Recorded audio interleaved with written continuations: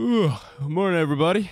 Just gotta grab some coffee here real quick. Nice day outside today. All right, so as you guys know, we've been buying some pretty crazy lifted vehicles. Now, of course, we have this monster bus here, which is pretty cool. We've also got monster trucks, side-by-sides, and a few other lifted things. But what we don't have is a lifted RV. And today, that's gonna change. But first, a word from our sponsor. This video is brought to you by the Ridge Wallet. It's light, sleek, and industrial. It doesn't awkwardly fold or bulge in your pocket. And this thing has seriously changed my whole pocket situation. It holds up to 12 cards plus room for cash. There's over 30 colors and styles, including burnt titanium and carbon fiber, which is my favorite. Look at this old wallet compared to this. This thing, piece of junk. Get it out of here. The Ridge Wallet is where it's at. In fact, the Ridge team is so confident you'll like it that they're willing to let you test drive it for 45 days. You can send it back for a full refund if you don't love it. And if that wasn't enough, check out the over 40,000 5-star reviews on this. The durable material means each wallet comes with a lifetime warranty. You could buy this one wallet and carry it for life. You can get 10% off today with free worldwide shipping and returns by going to ridge.com/farmer.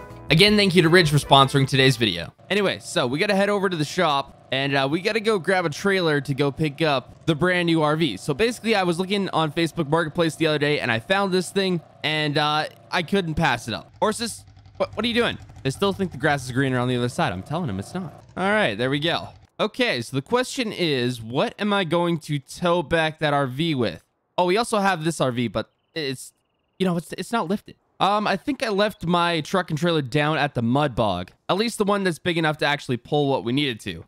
You know what? We'll take the Renegade down there today. All right, here we are back at the mud bog, and I think this is our truck. Yes, here it is. This should do the job. We also have a semi somewhere with a big flat deck trailer, but I have no idea where it is, but this should work for today. I hope it does at least. Anyway, we got a bit of a drive into town here, so I'll see you guys in a little bit. All right, here we are in town again.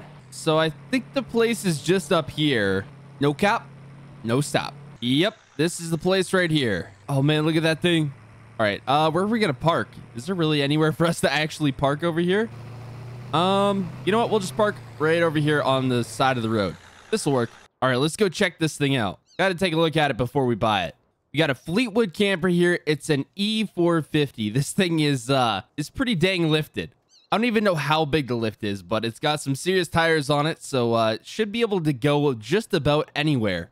Of course, it's an RV, so it's going to have everything else that we're ever going to want out of an RV, but it does have this really cool drop hitch if we can get around here. Look at this thing. We're going to be able to tow anything we need to. I don't know if that's safe. Probably not. Anyway, let's jump in here and see how it runs. Oh, it rolls coal too. Okay, that's perfect. All right, well, I think I want to buy this thing, so I'm going to go in and talk to the owner and see if we can negotiate a price, and hopefully we can take this thing home. All right, I bought myself a brand new RV. Well, new to us, but anyway, I want to get this thing home, and I think we're going to take it out to the swamp. Because you know what better testing trials than to take this thing out to the swamp? The day we bought it, of course. I do have a few ideas to make this thing a little bit better, like possibly a bigger lift, but for now, it is fine. But in the future, I have a few ideas for a bigger lift, and maybe a few other things. We'll see. Question is now, is this going to fit on the trailer? Are we going to have the same problem as the monster bus, where it wouldn't even fit on the trailer? This one should, though. All right, we got to get this trailer unfolded first. Oh, yeah, looks like it's going to fit. This thing is so ridiculous. Okay, there we go. That should be good. Look at this thing. It is such a beast. It looks like more of a beast when it's on the trailer, but I don't even know if we're going to be able to fit through our gates. We'll see. I technically could have driven it home, but since this one would fit on the trailer, I think we're good. I don't know. Somehow I got away with driving Monster Bus home when I bought it, but this one I seem to be fine too. Who knows? Maybe I should throw the chassis on from Monster Bus. Maybe not that exact chassis, but a similar chassis from Monster Bus onto this thing. Anyway, we got a bit of a drive back to the ranch here. The Ford is definitely being pushed to its limits right now. This thing is a little heavier than I thought it would be, but I think we should be fine. Anyway, I'll see you guys when we get back. Okay, so we're back at the ranch here. We managed to make it up all those hills to get up here. But the question is now, will it fit through our gate? Maybe. Might clip the sign a little bit. Oh, I think we might be okay. All right, we're good. We managed to make it through. Get out of here, birds. In the middle of my driveway. Don't quite know why they're there. All right, let's park this thing right here for now. And it is off the trailer. This thing just looks so beefy compared to everything else. Maybe because it's an RV. Like, this thing is pretty dang wide and long. I mean, I guess it's The bus is a little bit shorter, I think. I don't know. Hold on, I'm gonna bring the bus over here and we'll compare it. Okay, I don't even know if there is a comparison. This thing, oh man. Yeah, maybe there's not a comparison. This is way bigger. But just imagine the RV on the monster bus frame. I don't know if that's possible, but it would be really cool. That or maybe that big America RV we got in there. That one right there. Kind of can't see it. I don't know, can you? Yeah, you can, right there. That'd be pretty cool. Oh, also, I forgot to mention, we've got rear stacks on this now. So you hop in here.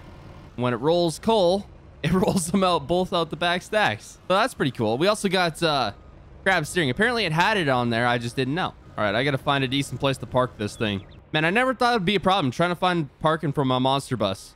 Yeah, right about there should be good. All right, so now that we got the monster bus back here, I was going to hook up a trailer and maybe bring down a side-by-side or something to the swamp, but I think we're just going to take this for today. You know what? While we're at it, we're probably going to go pass by the mud bog on our way there. So we might take this thing through the mud bog.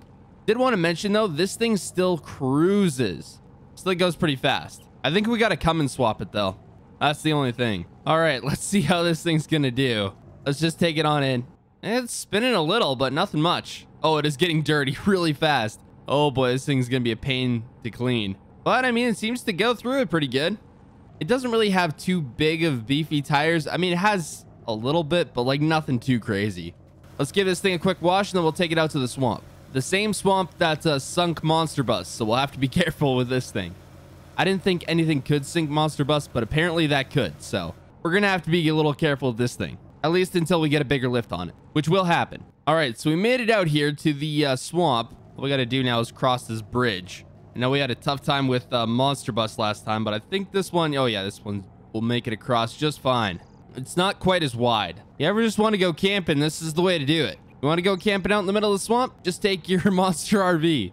All right, I seriously got to watch where I go because I will sink this thing very easily. It does not have snorkels. All right, I wonder if I can make it to that little kind of island over there. If I quit getting stuck on a tree.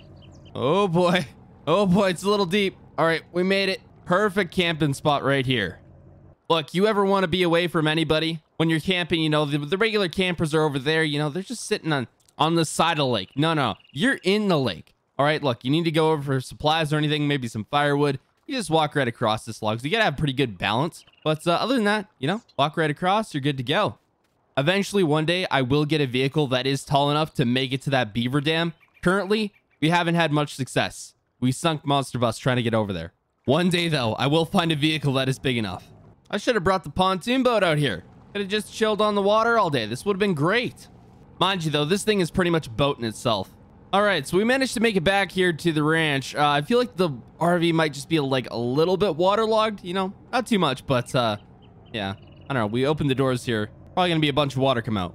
Well, this is a ranch after all, and chores still have to be done, like taking care of my horses. So, I think I have to go feed them. They're getting a little low on hay there. I know they have grass, but the grass out there is not the best, so we do like to still keep some hay out there. So we're gonna go put some out there real quick.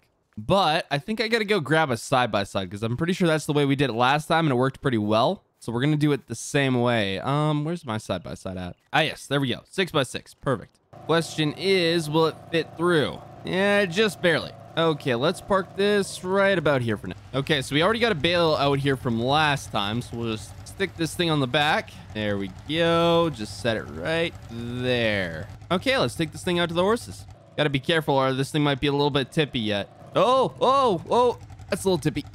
Like I said, I gotta be careful.